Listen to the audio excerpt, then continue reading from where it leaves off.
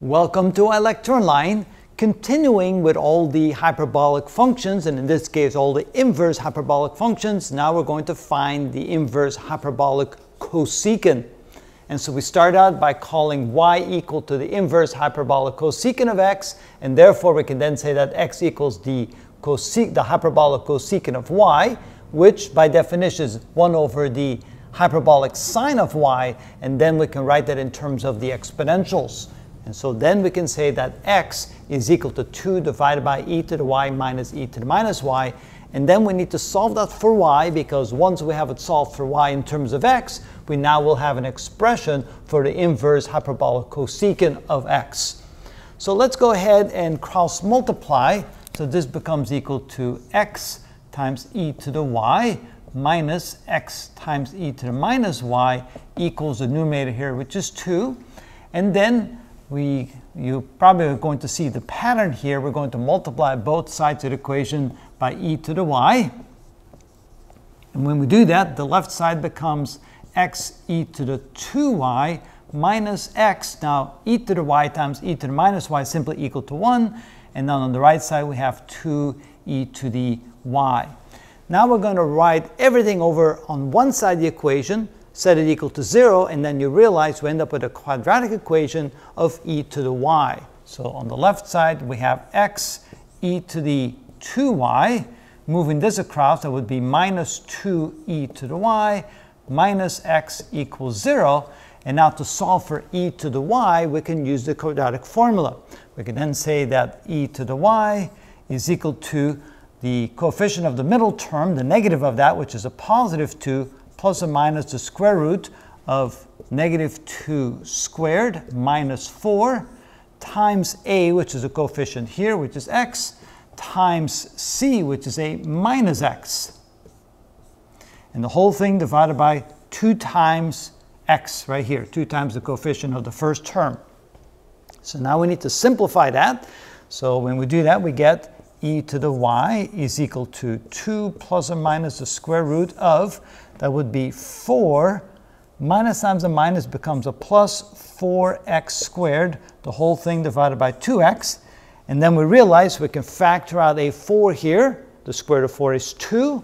So then this can now be written as e to the y is equal to 2 plus or minus 2 times the square root of 1 plus x squared, all divided by 2.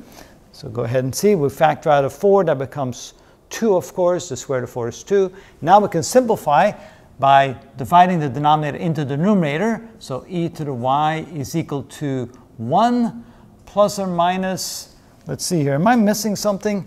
I think I forgot my x, I need to also put an x there. There we go. So plus or minus the square root of 1 plus x squared divided by x, because we got rid of the 2.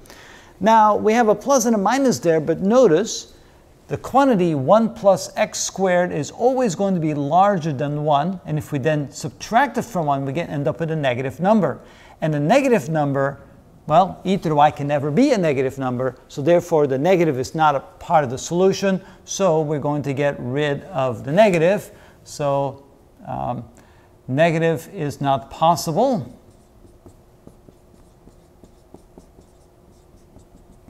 And so therefore this ends up being our solution. Now we need to take the natural log of both sides. So the natural log of e to the y equals the natural log of 1 plus the square root of 1 plus x squared divided by x. And so we can say that y therefore is equal to the natural log of, and probably want to write it like this, 1 over x times 1 plus the square root of 1 plus x squared. I like this format better. And the reason why I like it better is because we can then separate this expression, which is a familiar one, and then have 1 over x on the outside factored out. Now, the purpose was, of course, to find the inverse hyperbolic cosecant of x. And then since y was set equal to that, we can then draw the conclusion that the inverse hyperbolic cosecant of x is indeed equal to the natural log of 1 over x times 1 plus the square root of 1, that should be a 1, there you go, 1 plus x squared like that. So we finally found the inverse hyperbolic cosecant of x. Now it turns out sometimes we can also write it as follows. We can say that the inverse hyperbolic cosecant of x is also equal to the inverse, not the tangent, that's the wrong function, the inverse hyperbolic sine of 1 over x. So sometimes they will write the inverse hyperbolic cosecant of x as the inverse hyperbolic sine of 1 over x. And that's why I've written this quantity right here. We have gotten back the inverse hyperbolic sine of x being equal to the natural log of x plus the square root of x squared plus 1. And now we're going to replace every x by 1 over x. So then we get, instead of this, we get this, where every x replaced by 1 over x.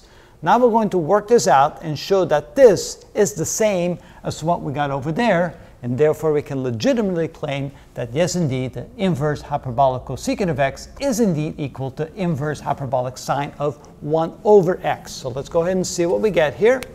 So this becomes equal to the natural log of 1 over x plus, now here we're going to work this out. So this becomes 1 over x squared plus 1, like this.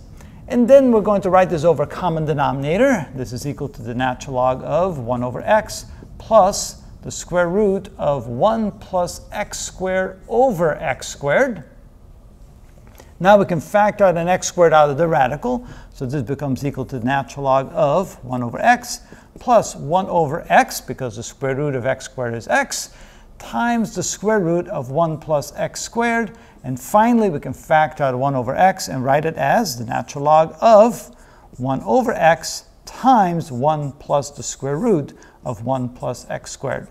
And now you can see, that should be a bracket here. And now you can see that this is indeed the very same thing that we got over here. And therefore, we can say that yes, indeed, the inverse hyperbolic cosecant of x is indeed equal to the inverse hyperbolic sine of 1 over x. Just like what we wrote over there, and that's how it's done.